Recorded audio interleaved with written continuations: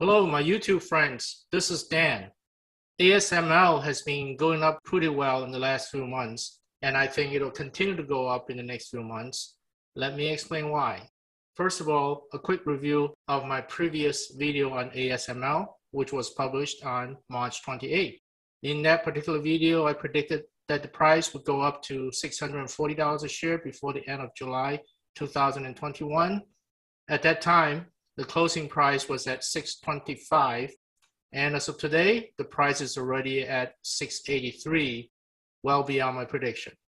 Just a preview of my prediction now, it'll be $720 a share by the end of September 2021. Let's get into the details.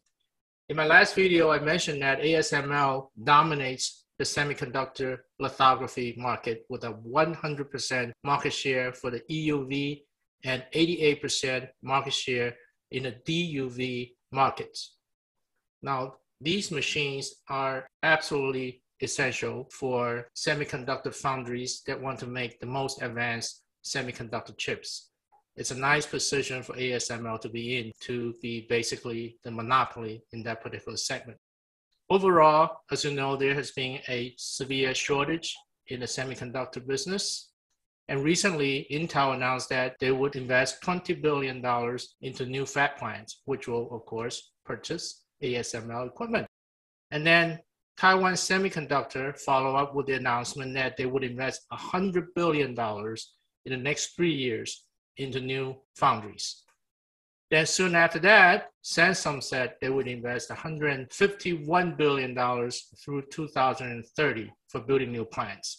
The European Union has also been talking about building up their semiconductor production capacities, although no firm investment numbers have been published yet.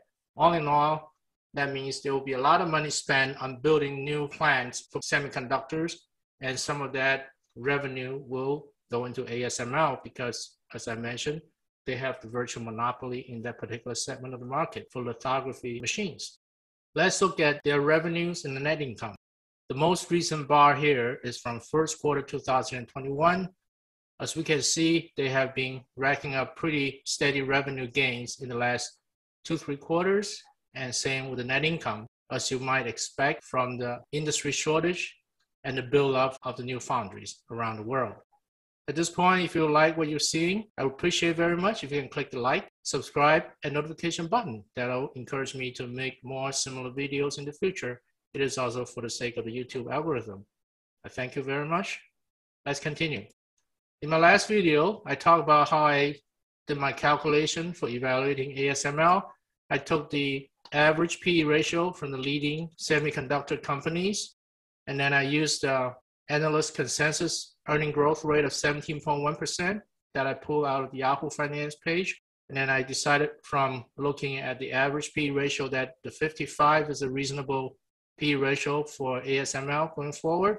And then based on their 2020 earnings, I did my calculations and came to the conclusion of $640 a share. My latest calculation is based on the earning growth of not 17.1% per year, but 29.8% per year. That's also from the Yahoo Financial page, the latest update. And then using the same assumptions like last time, I came to the conclusion of not $640, but $720 a share by the end of September 2021. Let's look at the other analysts' opinions. Again, the most recent closing price is $683.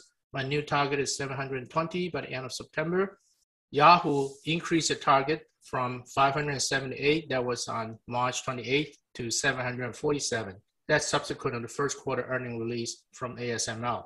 Louis Navellier upgraded the company from a B rating to A rating, and that's definitely a buy. And then tipranks.com increased the high target from 640 to 806, almost a 30% jump. And then the average target from 540 to 752, and the low target from 443 to 700. CN Money also increased the targets, as well as thestreet.com. Overall, we see upgrades all around. Let's look at the charts. The candlestick chart here is ASML. As we can see, during the past year, they went up by 95, which is better than the semiconductor ETF SMH, which also went up an impressive 65%, but not as high as ASML. Then if you look at QQQ, which really represent the movement of NASDAQ 100, it went up by 38% only, and SPY, which is representative of S&P 500, went up by 30%. Definitely, ASML has been performing very well compared to the overall broad market. If you look at the 3-month chart, ASML went up by 36%, whereas SMH only went up by 16%, and QQQ and SPY only went up by about 11%. Definitely, ASML outperformed the market yet again. Let's look at the daily chart in detail. We can see this upward trending channel ever since January of this year. Looks like we're now right in the middle of this channel. That means there's quite a bit of room to move up yet.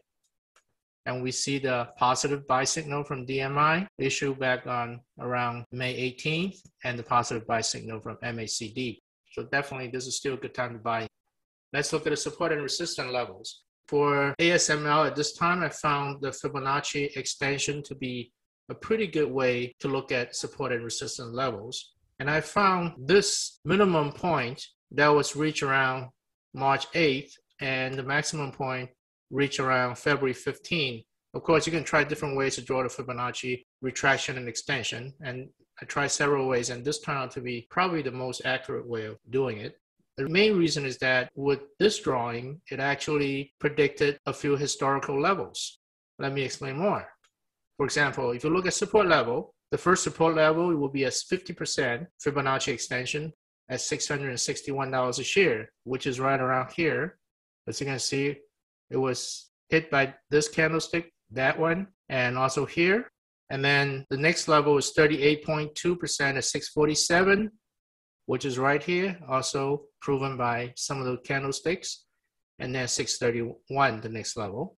For resistance, that'll be what might happen in the next few days as far as the price going up. The next resistance level will be 691, right around here.